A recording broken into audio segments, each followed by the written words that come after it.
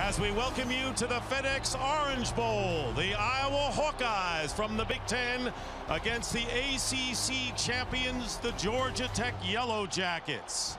First time that these teams have ever played. And welcome everyone. Dick Stockton along with Charles Davis, and this is a classic matchup of strength versus strength, the dynamic running attack of Georgia Tech against the physical Iowa defense. But the Hawkeyes are going to have to find a solution to what is in essence a throwback offense, Charles. It really is, and if you're a fan of option football, you will love tonight. If you're a fan of Oklahoma, Nebraska, Texas in the late 70s, excuse me, the late 60s, early 70s, you'll love what you see. And these guys are led by two electric runners, Jonathan Dwyer and Josh Nesbitt. Dwyer is the B-back. He's really the tailback.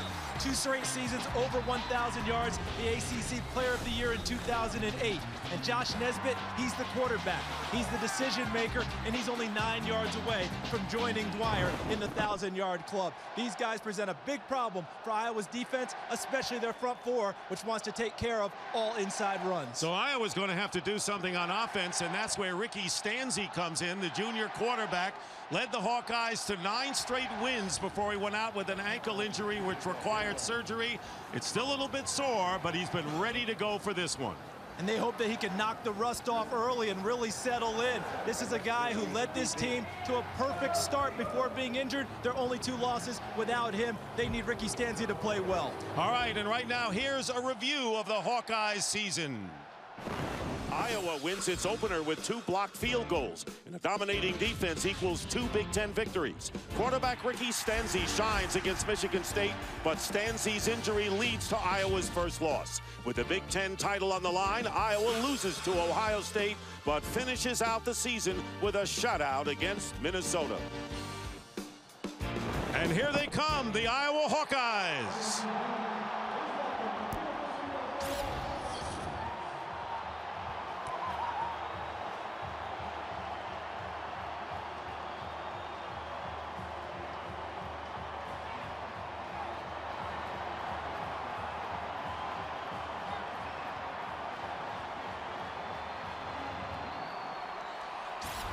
And Kirk Ferentz in his 11th year and the Big Ten Coach of the Year.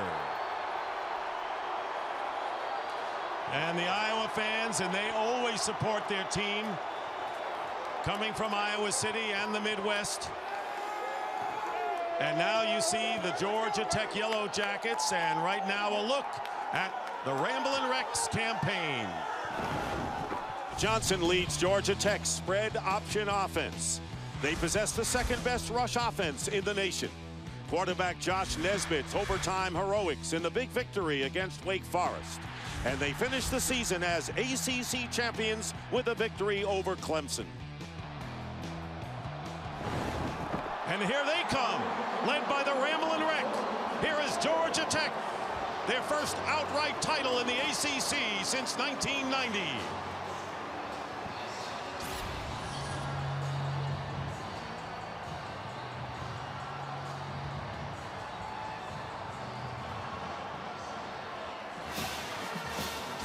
And Paul Johnson in his second year, 20-6 record, and the ACC Coach of the Year last year and again this season.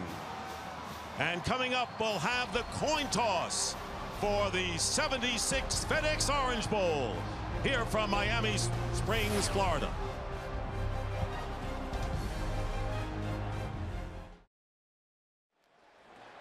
This is the coldest Orange Bowl in history as the temperature has dropped to 49 degrees. And right now, ready for the coin toss, here's the public address announcer, John Mangino. Lincoln Mendez and Doctors Hospital Chief Executive Officer, Nelson Lazo.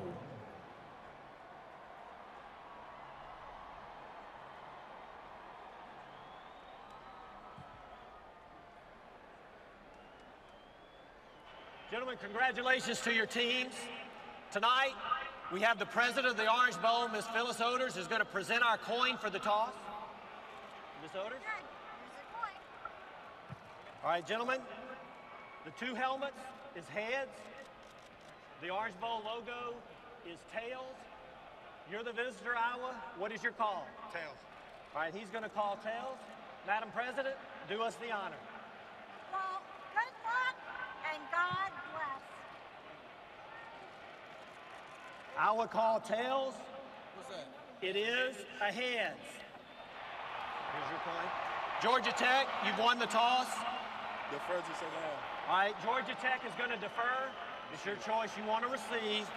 Which goal do you want to defend? That way. All right, turn your backs here. Iowa there. Georgia Tech won the toss and will defer. Iowa will receive. Gentlemen, let's have a great ball game. And we will be back with the kickoff to the 76 FedEx Orange Bowl in just a moment. Iowa, tough, physical, a team from the heartland. Georgia Tech, champions of the ACC, with a punishing ground attack. They meet next in the 76th FedEx Orange Bowl.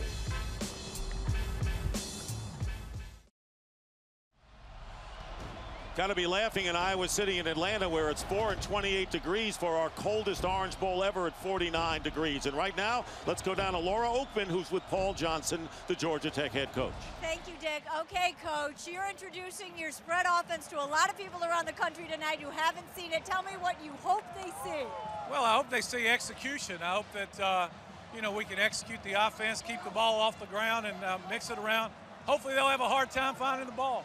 Your seniors 0-4 in bowl games coming in, Coach. Your #1 goal this season wasn't to get to the FedEx Orange Bowl. It was to win it. What do you need to do tonight to make that happen? We just need to play solid football. I think we execute on offense and defense and take care of the ball. Great. Good luck tonight, Coach. Thanks. Dick, back to you. All right, Laura, so as we know, Georgia Tech won the toss and deferred, so Iowa will get the ball first, and that is Brandon Wager, who is back deep along with Darrell Johnson-Koulianos, as Scott Blair gets set to kick it off.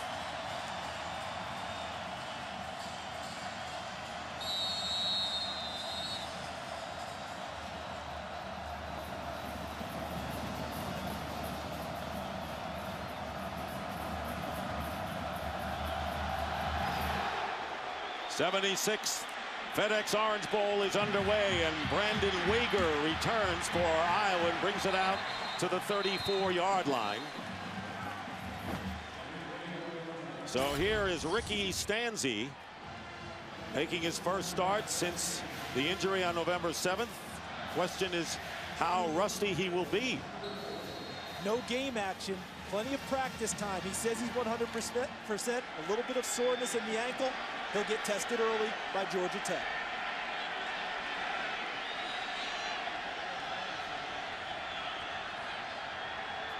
First and 10 from the 34. And the handoff to Adam Robinson, freshman running back, and a gain of loss of 1 on the play.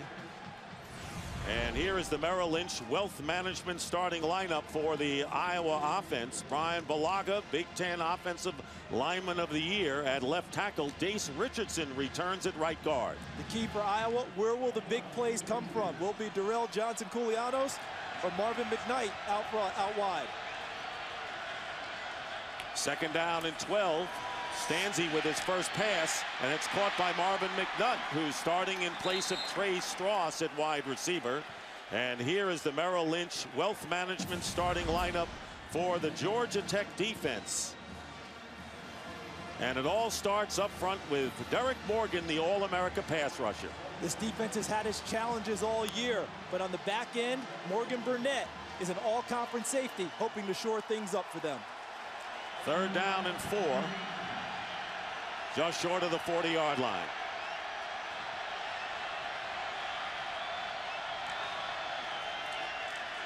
Stanzi with time, and the pass caught by McNutt, loses the ball, and Georgia Tech may have it back.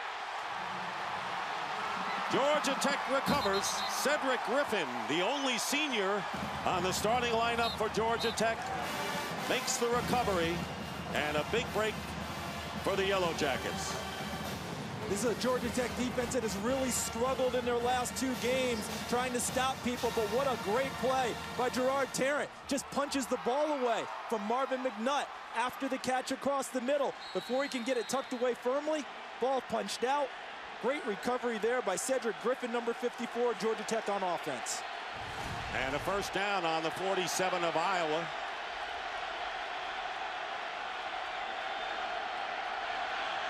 Josh Nesbitt, the junior quarterback. And on the dive play, and the play is blown dead, Jonathan Dwyer, and a penalty. The referee, Steve Shaw, leading these officials from the Southeastern Conference. Before the snap, false start, number 70 on the offense. 5-yard penalty, remains first down. Penalty on Joseph Gilbert, the right guard. So Nesbitt, all ACC, and coming into the game needing only 9 yards rushing for 1,000 on the season. First down and 15. Back in Georgia Tech territory. Nesbitt gets to the 48-yard line. And the rest of the Georgia Tech offense, the Merrill Lynch Wealth Management starting group for the Georgia Tech offense. And Austin Barrick starts in left tackle. Phil Smith suffered a broken leg against Clemson, and Barrick, who had the starting job, back in there again. Hoping to spring their run attack early in the game. Second down and 11.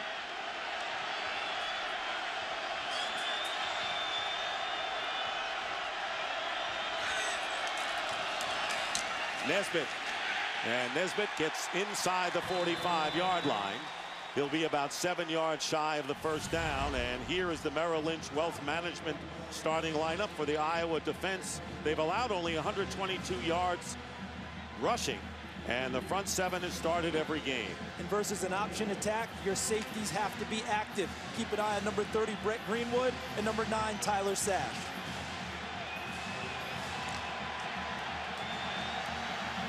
Third down and 7.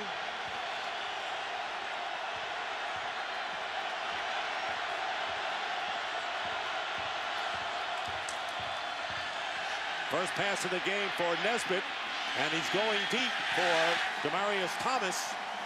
Out of bounds, incomplete, and fourth down coming up. And good coverage, and getting up limping is Sean Prater, the cornerback. Does an excellent job, goes outside and bumps Demaryius Thomas and pushes him over the sideline, but that's not good when your starting corner on the first pass play of the game comes up gimpy. So limping off the field, and now it's fourth down, and Chandler Anderson in to punt for Georgia Tech. Colin Sandeman, number 22, back deep for the Hawkeyes. And this is the first punt in 22 possessions for Georgia Tech, and it sails into the end zone for the touchback. Georgia Tech hasn't punted, and no one has really punted against them as they work on Prater on the sideline. No score. Iowa ball when we come back. Charles, right now, let's take a look at tonight's Chevy May the Best Car Win matchup. For Iowa, it's points per possession. You may not get as many possessions because of the way Georgia Tech controls the football. And for Georgia Tech, time of possession still paramount for them. The only 2 losses all year, they lost the time of possession battle. They lead the nation in that statistic. Hawkeyes with their second possession of the game, starting from the 20. Brandon Wager is now the running back behind Ricky Stanzi. And the pass is caught by Darrell Johnson-Koulianos, and he picks up 6 yards with Gerard Tarrant making the tackle. Iowa traditionally has been a team that wants to run the football first, and they remain that way. But this year they haven't been able to run it the same way they have before. Sean Green left after last season, out nearly over 1,800 yards.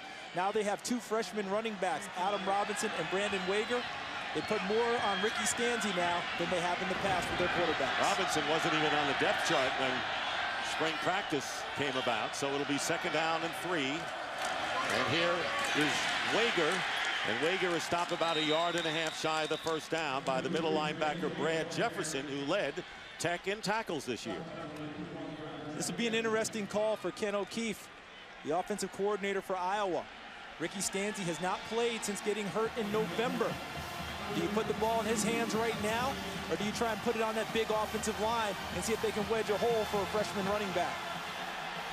Iowa has been careless with the ball, particularly in the last 4 games of the season. And they've been kind of fortunate to escape with wins in most of those occasions. So it'll be 3rd down and 2. Colin Sandeman is in as a 3rd wide receiver, number 22, in the slot. Stanzi on the run, completes to Darrell Johnson-Koulianos, and a 1st down out to the 37-yard line, a pickup of 9. And if you're a Hawkeye fan, you're encouraged by what you just saw from Ricky Stanzi. Watch him move in the pocket. This is a guy who's coming back off of ankle surgery, does just enough to get outside, presents a nice open throwing lane to Johnson-Koulianos, who does an excellent job of presenting himself to his quarterback. Led Iowa with 41 receptions, the junior from Campbell, Ohio. And it's a 1st down at the 37. Play action. Fake to Wager, and the pass to the tight end, Tony Moeaki, picking up big yardage inside the 30, inside the 20, and inside the 10. And it was Mario Edwards, the free safety, who brought him down right about the 10-yard line. A 54-yard gain for Iowa. And Iowa's putting the ball in the hands of their playmakers early. Look at what they do. This is the All-American Derek Morgan. So with the reverse action by Ricky Stanzi, they got Morgan to dive inside. That allowed Moeaki to get outside. Now, if you're a receiver for Iowa, you can't just catch passes, you have to block. Look at the escort Moeaki was getting from Sandeman 22 and Johnson-Koulianos. And it'll be 1st and goal just inside the 10 for the Hawkeyes.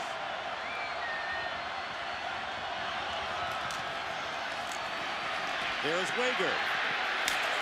Wager out of bounds inside the 5. Close to the 3, forced out by Tarrant, and a 6-yard pickup. So here is Iowa trying to jump in front of Georgia Tech. You know what I liked about this play? Watch the end of the run. The freshman running back, Wager, watch how he finishes it. Lowers his shoulder and goes into Tarrant, letting him know right away that he's going to be a physical back in this game. 7 touchdowns on the year for Wager, freshman from Dakota Dunes, South Dakota. And it'll be 2nd and goal from the 3. Johnson-Koulianos isolated here on the bottom.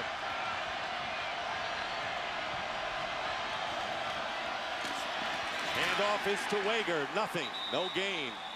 As the Georgia Tech defense closes down Julian Burnett, who's a freshman from Macon. No gain, bringing up 3rd down and goal. So the first significant play coming up in this Orange Bowl. That was well played by the defensive front of Georgia Tech. Come under a lot of criticism and fire because of the last 2 games where teams rolled up 662 rush yards in the last 2 games against them. That was an encouraging sign. 3rd and goal, the ball is at the 4.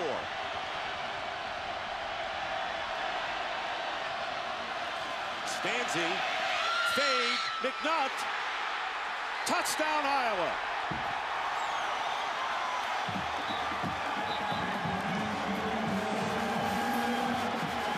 Marvin McNutt, who caught 7 touchdowns during the regular season, the converted quarterback on a touch pass from Stanzi. Well thrown ball by Ricky Stanzi. Never gave Gerard Tarrant an opportunity to make a play on the football. Gets the 1 foot down, touchdown. So the underdog Iowa Hawkeyes jump in front, and now Daniel Murray on for the extra point. And Paul Johnson's Georgia Tech Yellow Jackets find themselves trailing 7-0 on a 4-yard touchdown pass from Stanzi to McNutt.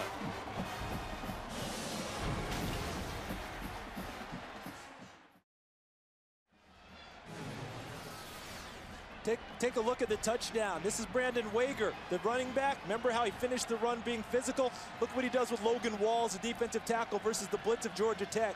Picks it up, allows Ricky Stanzi to step into the throw, and Marvin McNutt with the initial touchdown of the game for Iowa. The Hawkeyes with an impressive 80-yard drive. 7 plays, And the key play was the 54-yard pass to Tony Moeaki, and that is a career long for the tight end. So now Daniel Murray will be kicking off, and back deep Orwin Smith and Embry Peoples for Georgia Tech.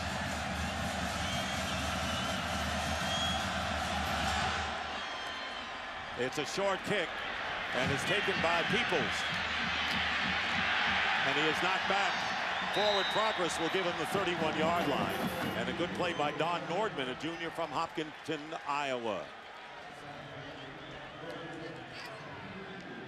So Josh Nesbitt comes out again, and Iowa really closed down at midfield, forcing the Yellow Jackets to punt last time. Would you say the first punt in 22 possessions? Yes. Georgia Tech not used to it, especially in plus territory. Paul Johnson likes to go for it when the ball moves across the 50-yard line.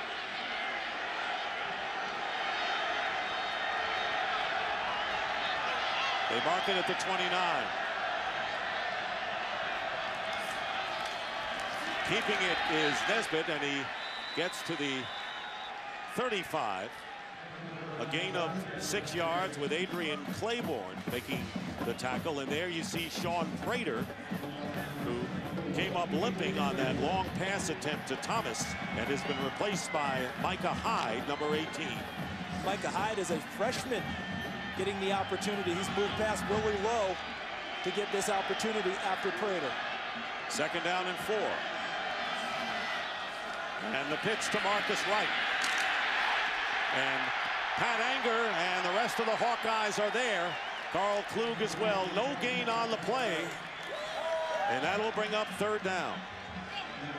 And for a report on Prater's injury, we have double-barreled coverage on the sideline. Here's Chris Myers. Hey, Dick, and from the sideline here, Sean Prater, it's a left ankle sprain. Now, this week in practice, he was bothered by a sore leg. They wrapped the ankle. They gave him some painkillers. He got up, tried to move around, was still limping noticeably. Right now, questionable. They're trying to get him back in the game. Dick? Thank you, Chris. 3rd and 4. And Nesbitt not going to make it. And right now, Georgia Tech spread offense hasn't gained much. A 2-yard pickup bringing up 4th down. The defensive front of Iowa very active early in the game. They're making it difficult for Josh Nesbitt to get to his reads in the option attack. See, they're chasing him down from the backside. Great job by Ballard, number 46, being the first guy into the backfield. Everyone else there to finish it off, and Georgia Tech will go for it early. And they do that often, which is one of the reasons they haven't punted so much. 4th down and 1.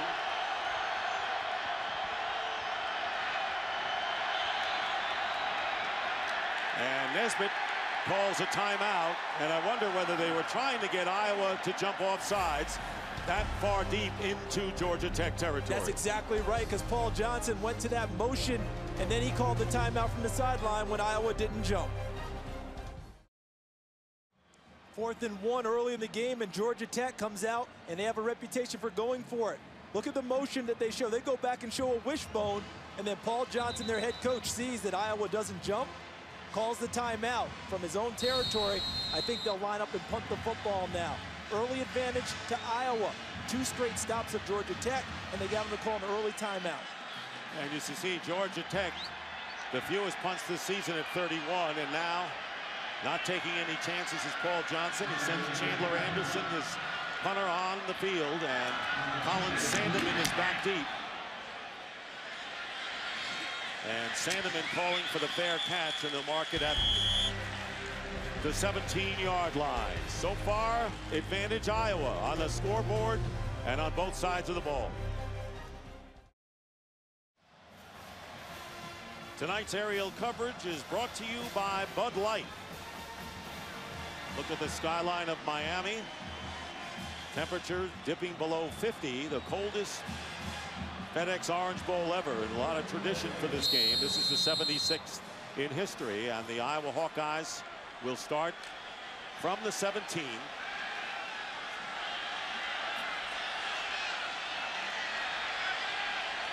Stanzi is perfect, 6 for 6 throwing thus far. Play action. Stanzi's pass, and flag goes down, and if it's off the hands of Alan Reisner, the second tight end, and our second penalty of the game.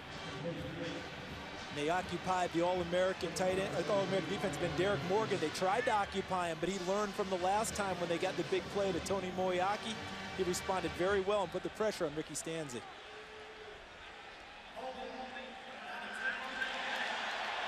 10-yard penalty from the previous spot, automatic first down. And holding against Derek Morgan. Let's take a look at the All-American defensive end as he works against Moeaki, the tight end. Got his hands on him before he released him out. Ended up throwing a flag on him, said he had too much jersey as he tried to get out in his route. So everything is going the Hawkeyes' way. They'll have a first down at the 27. Adam Robinson, who started the game in running back, is the tailback there and carries. And Adam Robinson picks up about 5 yards. Redshirt freshman from Des Moines, stopped by Anthony Bunaway, the defensive end, and 6 yards on first down. Early in this game, we're seeing the offensive identity for Iowa come to the fore. Ricky Stanzi, his strength, throwing the football off of play action. In order to have play action, he must be able to run the football effectively enough to occupy the defense and make them think that there's always going to be a running play when you stick it into the running back's belly. Early in the game, working very well for Iowa. And still 6 for 6.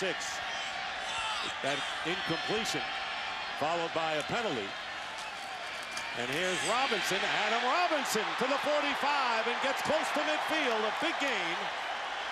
Mario Butler brings him down, a 15-yard pickup by Adam Robinson, who set an Iowa freshman record with 775 yards this year.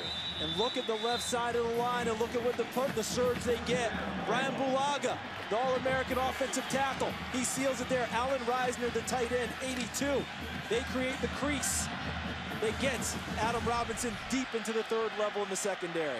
So it's Iowa that's made the big plays offensively thus far, and a first down at the 48. Stanzi with a lot of time and going deep for Johnson Koulianos, and he makes the catch and out of bounds at around the 20. 26 yards and great protection for Ricky Stanzi. This time they don't even go to play action. They go to straight drop back. Why? Because of these guys up front. Look at what they give Ricky Stanzi in terms of time. Able to step into the throw, no pressure at all. That allowed Darrell Johnson Koulianos to run a double move. A post corner gets to the sideline, and the big shot downfield pays off for Iowa. And they call it a 31-yard play officially. And remember, Iowa is shuffling their offensive linemen, moving around almost every play as Prater walks off. And there's a pass to Sandeman, who makes the catch. Touchdown, Iowa!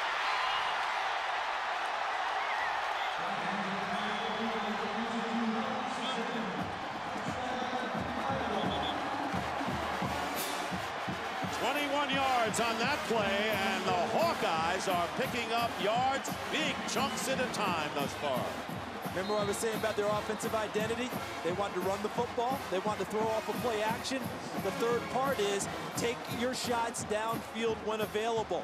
They got 2 of them on this drive. Johnson Koulianos, and then the next play to Sandeman for the touchdown. Daniel Murray makes it 14-0 in favor of Iowa. So 2 touchdown passes by Ricky Stanzi. This is Sandeman right here running the route against Tarrant. The second time tonight Tarrant's been in coverage. Perfectly thrown football. Sandeman with a nice catch. Tarrant unable to get his head around and make a play on the football. Both touchdowns over him early tonight for Iowa. Rusty? Hardly. And Stanzi 8 for 8, 141 yards and 2 touchdowns. And with 4:04 remaining in the first quarter, it's the Hawkeyes jumping all over Georgia Tech. Well, they've been able to get the Georgia Tech defense off balance. They've been able to run the ball effectively. Then they come back with the play action. The offensive line, when they decide to throw drop-back passes, have given Ricky Stanzi all the time he's needed. And as you mentioned, forget the rust. Ricky Stanzi loves coming back to play football for Iowa. Told you this is the first meeting between these teams as you look at the scoring drive. And only the second time in history that the ACC has faced the Big Ten in the Orange Bowl. You got to go back to 2006 when Penn State beat Florida State in an exciting 3-overtime game, 26-23. Now, it's still early. Everyone's going to look at the scoreboard and say, hey, does Georgia Tech change their offensive identity? Not at all. We're in the first quarter. 14 points down. Georgia Tech, they have enough confidence in their offense that they believe they'll get it cranked up soon. Murray will kick off, and Peoples and Smith back for Georgia Tech, and it's Orwin Smith on the return. And Smith brings it back to the 33-yard line. First down, and Nesbitt goes nowhere, and lucky to perhaps pick up a yard, and it's Pat Anger. 135 tackles. Senior from Bettendorf, Iowa, all Big Ten.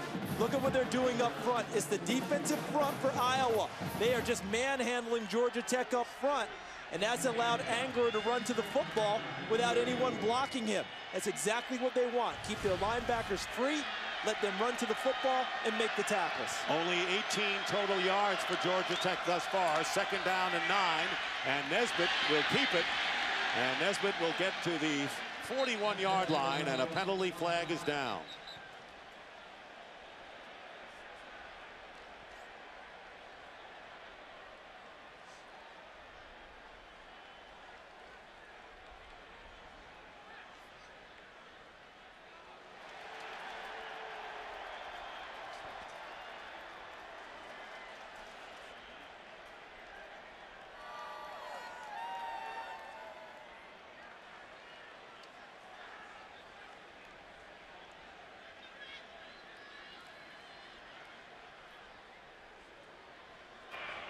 Chop block, number 70 on the offense.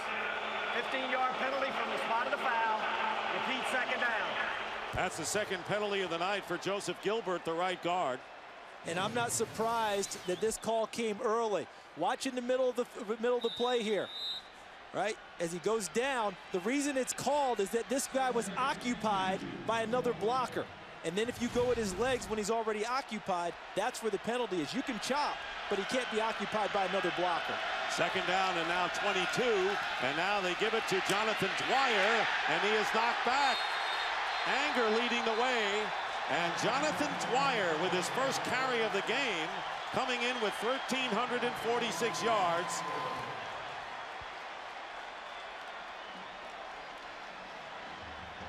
And as I said, I wasn't surprised by the chop block call early. You know why? I guarantee the Iowa coaches talked to the officials and said, this is a team that's known for chop blocking. Make sure you keep an eye on them. On this play, Dwyer trying to run the draw.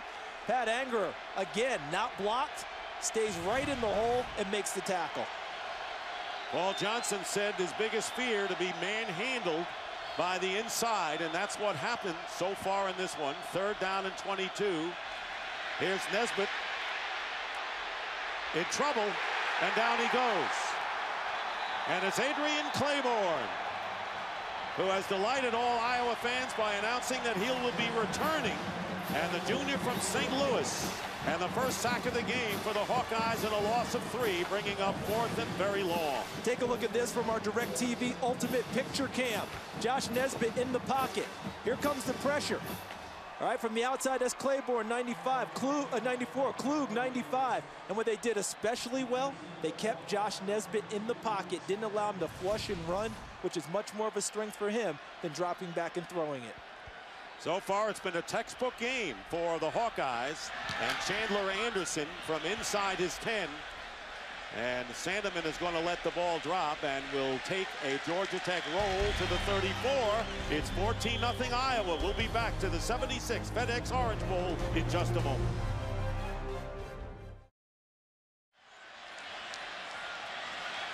It'll be first down for Iowa on the 33. Hand off to Brandon Wager. And Wager brings it out to the 36, where Julian Burnett making the tackle. 3-yard pickup for Wager. This is the time now. Georgia Tech on the first defensive series of the game forced a turnover. 2nd and 10. 2nd and 10 Now they've got to rise up again. They've got to at least get a 3-and-out and get the ball back for their offense. They can't allow Iowa to drive the ball down the field and put it in the end zone again, because that's severely going to test the comeback abilities of their option offense. Second down and 7. Stanzi's pass, and it's intercepted. Intercepted by Gerard Tarrant, and he'll go in for the touchdown.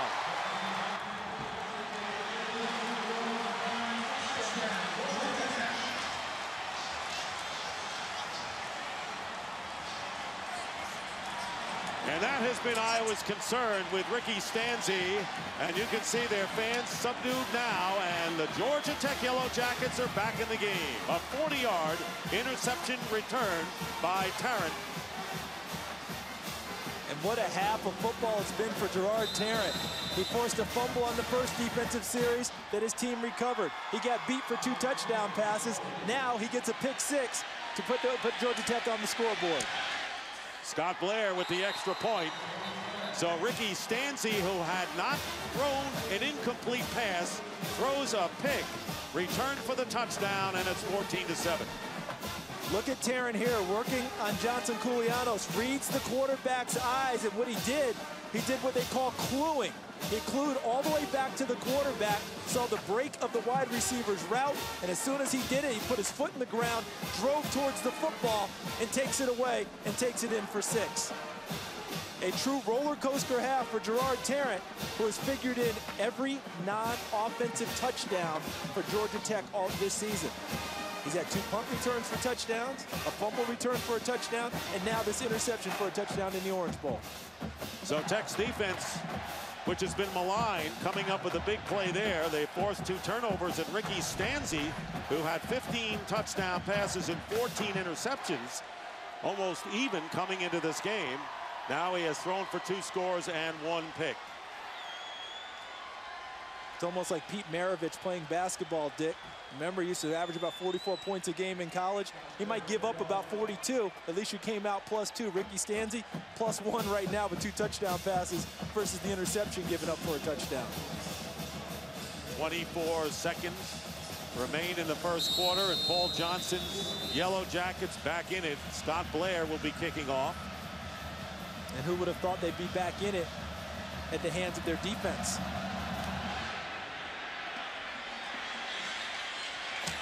Darrell Johnson-Koulianos, running room up the middle.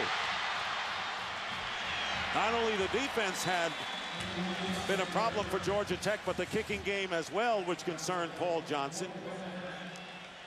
And of all the endings of all the BCS games on Fox, none was more perfect than this. Last gas for the Broncos. Down the middle, James, the lateral to the corner of the end zone. Can you believe that?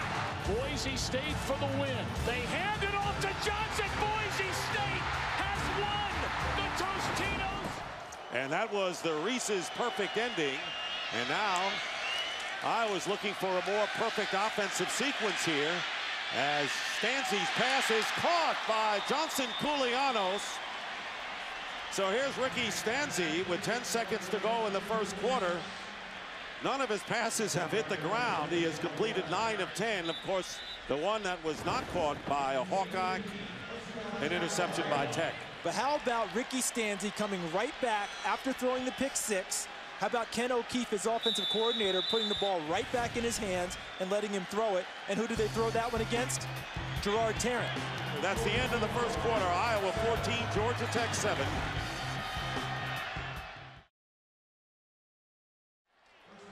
These great overhead shots are brought to you by the DirecTV Ultimate Picture Cam. If you call yourself a sports fan, you've got to get DirecTV. Really good place on the field. If Iowa wants to take a shot downfield against the secondary, it's a good spot on 1st and 10. On the 47 of Georgia Tech, start of the second quarter, and the handoff to Adam Robinson, and Robinson stopped by Derek Morgan after picking up 3 yards on first down. Dick Stockton along with Charles Davis, Laura Oakman, and Chris Myers here at the FedEx Orange Bowl. Iowa scored the first 14 points on a couple of touchdown passes by Ricky Stanzi, and then an interception by Gerard Tarrant. 40-yard run got Georgia Tech back in the game, but the total yards, no one expected that at this point. And the bulk of it through the air for Iowa. 157 thus far. Second down and 7.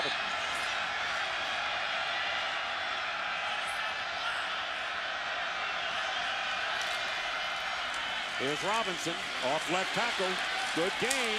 Trying to drive to the first down and knock back. The forward progress will be the 39. So he'll get 5 yards with Isaiah Cross and Mario Butler combining to make the play for Georgia Tech. That's Iowa football right there. That's what they're used to seeing.